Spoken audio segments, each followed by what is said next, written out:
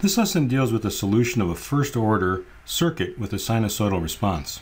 You can find these notes in the ECE201 ebook in Chapter 7 starting on page 28. For resistor capacitor and resistor inductor circuits with a DC input and a switch, we found that the form of the solution was some A plus B times e to the minus t0 over tau for really any voltage or current in our circuit after the switch has changed state. This term here, B times e to the minus t0 over tau, is sometimes called the natural response, the zero input response, or the solution to the homogeneous equation. In other words, this is what the circuit wants to do independent of what we apply to it. The term A here is sometimes referred to as the force response or the steady state response. In other words, the DC input produces a DC output eventually. Then lastly, this whole equation together is sometimes referred to as the transient response. Suppose that we have an RC circuit with a switch and a sinusoidal input, and that at time t equals 0, this switch closes or opens, and we're left with a Norton equivalent circuit. And that the Norton current source is some cosine omega t with an amplitude, we'll call it I sub a.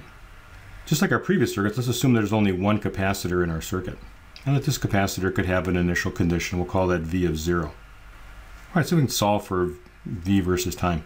All right, the current that enters the node equals the current that leaves the node. So I've got this I sub a cosine omega t entering, and then the current that's leaving is the voltage across the resistance divided by the resistance, and then the current in the capacitance is equal to C dV dt.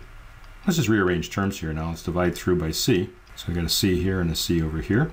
Put this term over here, put this term over here, put this term over here. So again, we got a first order differential equation with constant coefficients. Our knowns here are R Thevenin, C, I sub a, and the initial condition. For this particular circuit, we'll have to take a little different approach to finding the solution. We were able to solve for it through just integration in our last case. Here we have to do something quite different.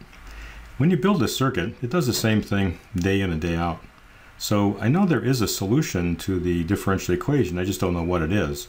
What we're going to have to do with this case and the ones that come after us, we're going to take a guess.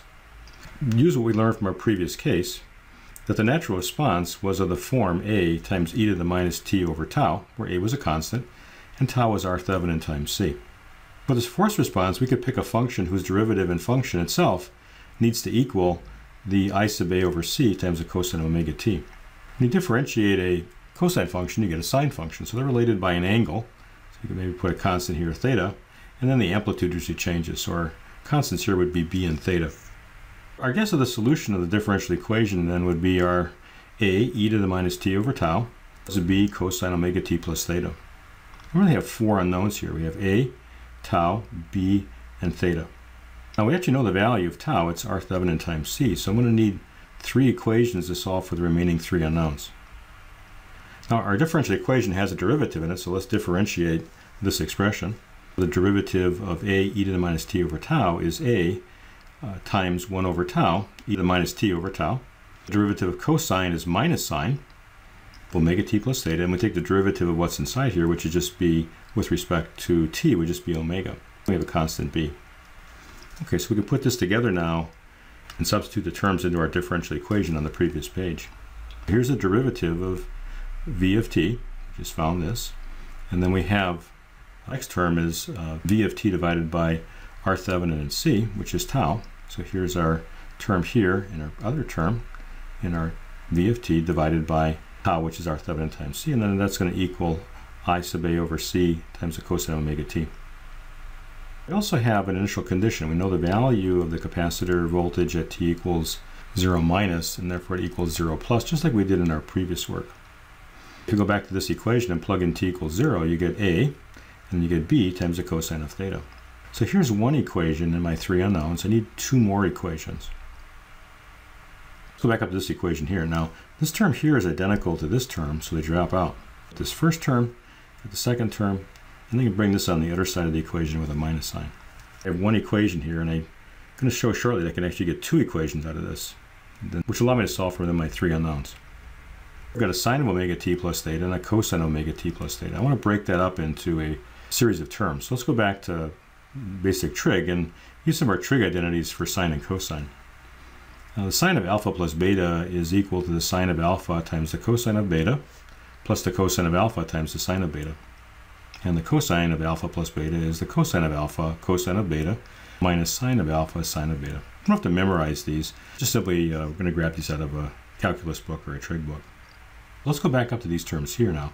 So I've got minus b times omega. I'm going to use this first one here. So I'm going to get sine and cosine.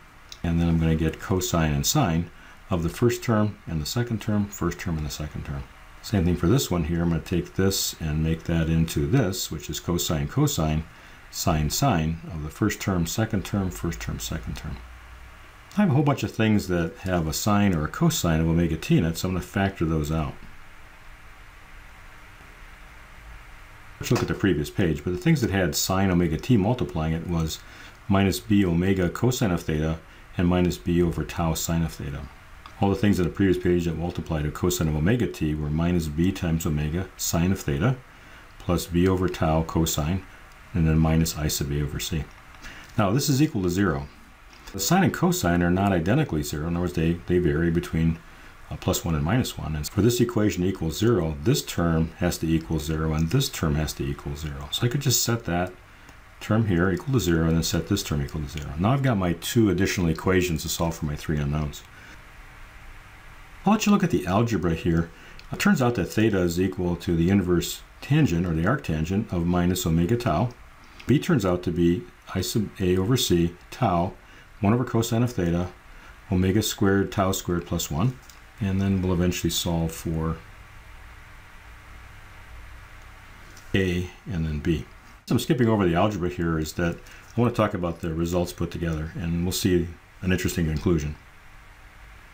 It's possible to solve for the unknowns that we had. And so we can see the form of our solution again is some a times e to the minus t over tau plus b times the cosine of omega t plus theta. If you wait long enough, transient response dies out and you approach this answer. The transient response is these two terms together, but unlike our previous cases for our RL and RC circuits, we don't get a simple result. You can calculate this, but it's not going to be very useful.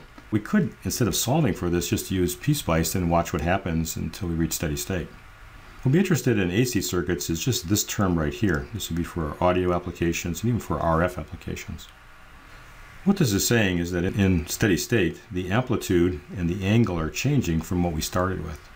Now this is a very tedious process of solving this first order differential equation with just really one R, one C, and one current source. When the circuits get more complicated, this isn't really a very practical approach to solving problems. And so what we're going to take a look at in ECE202 is another method for finding actually this result right here. And we can also find the complete response, those two put together. This will be in Chapter 8 of ECE202. Actually in Supplemental 8.9, I'm going to redo this problem in just a couple short steps. And this is how you would solve a first order differential equation with a sinusoidal input.